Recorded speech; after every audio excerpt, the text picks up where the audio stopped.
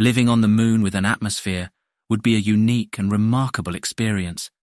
The first glimpse of the lunar landscape from a distance would be breathtaking, with its sun-scorched surface pitted by craters and luminous areas of dust and rock.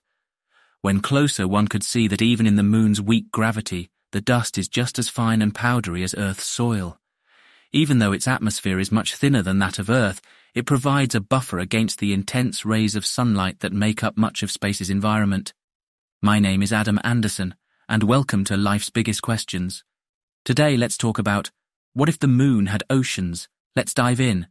If the moon were habitable like Earth, humans could colonize and inhabit the natural satellite. With a much weaker gravitational field than that of Earth's, humans on the moon would experience higher jumps and less physical strain when performing everyday tasks.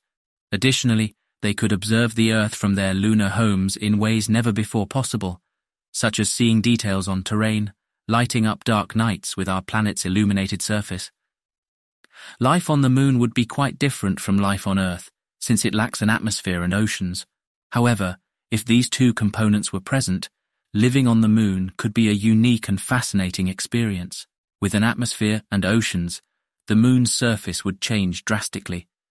The addition of water on the moon's surface would create a new landscape filled with seas, streams, lakes, and rivers. This new terrain would enable humans to explore the lunar environment in ways that were previously not possible. An atmosphere and oceans on the moon would also make it habitable for humans. Without an atmosphere or oceans, it is difficult to sustain human life due to extreme temperatures and radiation levels. With both a breathable atmosphere and bodies of water, humans would be able to inhabit certain parts of the lunar surface without significant protection from environmental hazards. With its newfound atmosphere and oceans, the moon may even become home to many species of plants and animals that are currently unable to survive in its current environment. The presence of water and air will open up many new ecological niches for terrestrials, as well as aquatic organisms like fish or coral reefs, which could flourish in lunar waters. Because much of the lunar environment is still unknown to us, we can only speculate about what kinds of life forms might exist there if it had an atmosphere and oceans.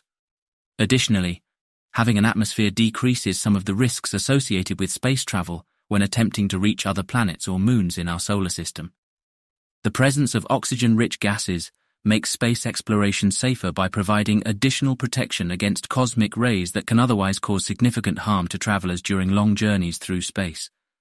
Furthermore, because there are no weather conditions such as storms or high winds on the moon at present, a stable atmosphere with natural temperature regulation further reduces certain dangers posed by space travel conditions. Another benefit living on a moon with an atmosphere is that it could potentially provide us with valuable resources such as metals or minerals, which could be transformed into tools or materials used for construction purposes or future technologies.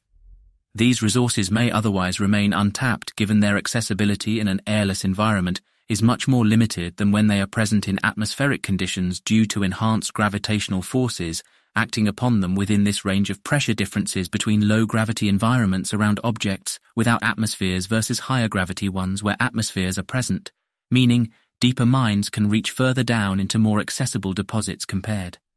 Finally, having both an atmosphere and ocean will significantly increase our understanding of astronomy, as this combination provides us with unprecedented opportunities for astronomical observation, such as night sky viewing, without interference from clouds or other obstructions, enabling us not only observe distant galaxies, but also study stars and other celestial bodies up close from Earth's perspective, while eliminating concerns related to radiation exposure commonly encountered when conducting research outside Earth's own protective shield. Moreover, this new environment will allow experiments which were impossible before due to its lack of oxygen state, creating potential avenues towards studying how planets form around stars, interacting within liquid environments over extended periods of time, advancing our knowledge about planet formation processes across entire solar systems. If the moon had oceans on it, I think it's safe to say a country would have invaded it and tried to claim the moon as their own. Then you might start to hear about land wars on the moon for its resources. What if there was a huge gold supply? What if there is a new element of metal? I hope you enjoyed today's video. Please let us know any suggestions down below, and thanks for watching.